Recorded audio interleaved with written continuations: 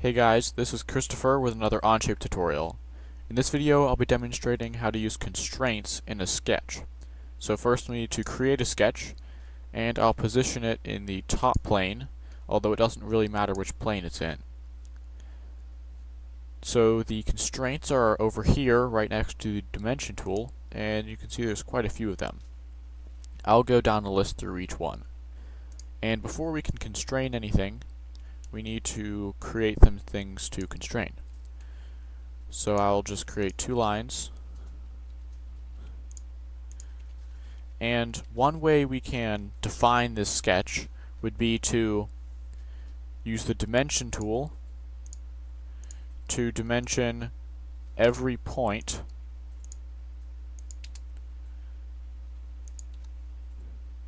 and then it's going to be fully defined. But this isn't always practical or makes sense. Now this is fully defined with all of this. But we can also define it with constraints with a couple dimensions too. So you can constrain using these constraints up here. The first one, Coincident, just puts a point onto a line or another point or an arc. So if you click on your point and another point and click Coincident, it will put those points together, and no matter what you do, you cannot move them apart from each other.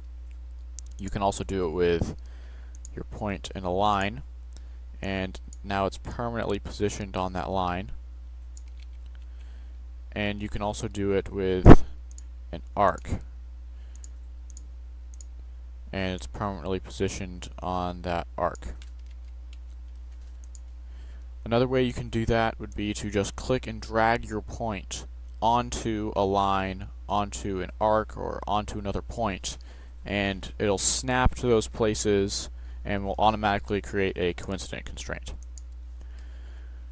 So the next constraint is the concentric constraint, which is used between two or more circles.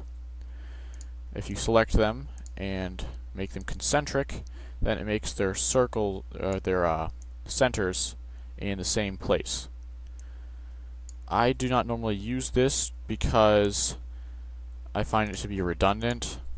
If you use the coincident constraint on their centers, then it does the exact same thing, and then you don't have to use coincident constraint.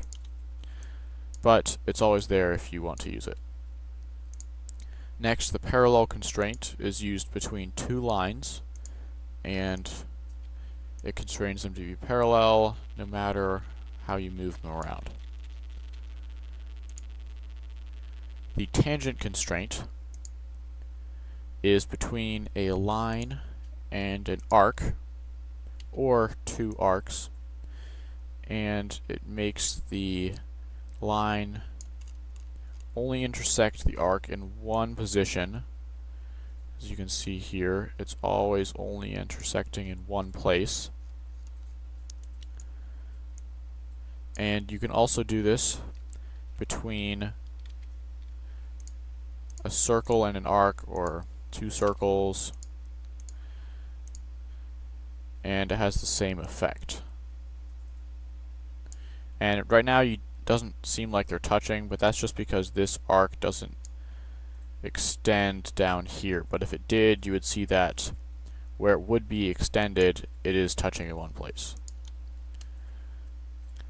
The next is horizontal, which can either be used on a line to make it only horizontal so that it can't rotate, or you can use it on two different points, and it will make those 2 points always horizontal of each other. And the same thing can be done with vertical, except it makes the line go up and down rather than side to side. And it can also be used with 2 points. Perpendicular is like parallel, except it puts them at a 90-degree angle. You can use it between two lines.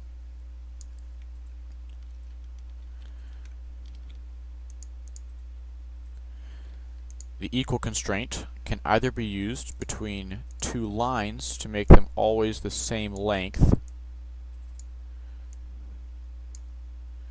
Now when we move one, the other one always adjusts to be the equal length of the other.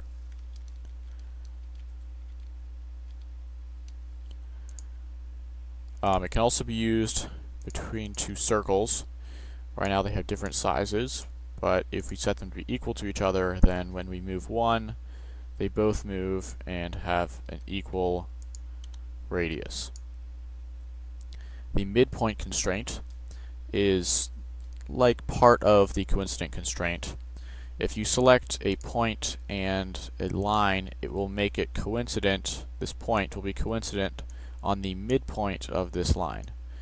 So no matter how big or the position of the line, that point will always be coincident to the midpoint.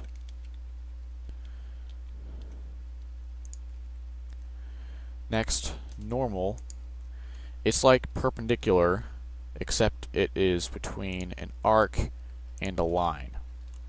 So if you imagine that there is a line that goes through the circle and is tangent to the circle at that point, then this other line is perpendicular to the tangent line of the circle. And that is the normal constraint. Next, the Pierce constraint. I'll come back to that one because it involves two separate sketches, not just a single sketch. The Symmetric constraint, it will make two objects or 2 points symmetric across an axis. So if we select the two centers of these circles and then select the axis that we want, now these two circles will always be a mirror image across that axis, even beyond that line. And you can also use the y and the x-axis as your line of symmetry so that they reflect across the x or y axis. And the last constraint before we go back to the Pierce constraint is the Fix, which you just click on a point or any other entity, and now they're black, which means they are fully defined and they can't move. It's fixed in its position. So now, if we leave those fixed and they're black, we can't move them. The only way that we can move them would be to delete the fixed constraint. So if you hover over what's fixed, and you'll notice that there's this little icon which represents the fixed constraint. You can click on it and delete it, and now the circle's blue again, which means we can move it around.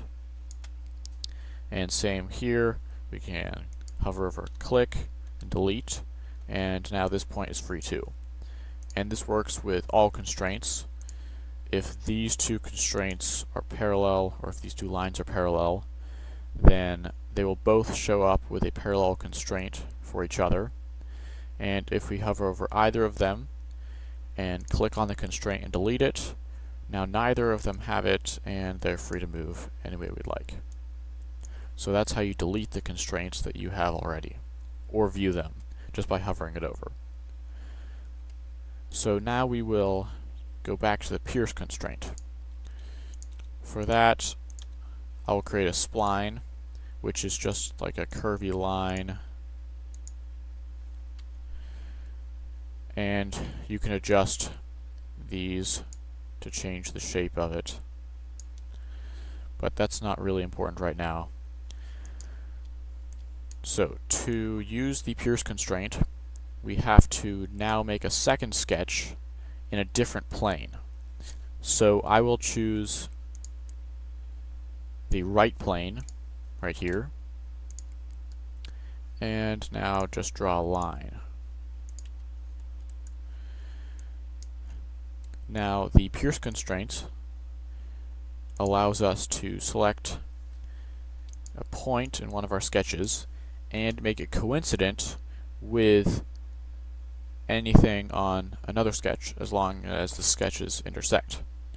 So in this case, now this line is fixed to this curvy line that we put in the other sketch, and you can see that they are in different planes but still connected. So that is the pierce constraint and all of the other constraints in Onshape. Now if you want to combine them with dimensions to create a part, you can also do that. So one use for constraints would be if you had several circles and you want them to be all the same diameter, you can select them all and make them equal, and then with the dimension tool you could set the distance between them, and then you could just set the diameter of 1, and then they would all change at the same time, and you wouldn't have to worry about changing each one. And if you had even more circles, that would be even more helpful. And if you wanted to change it, you could just go back in and edit this, and then they all update at the same time. So I hope you found this video useful, and if you did, please like and subscribe.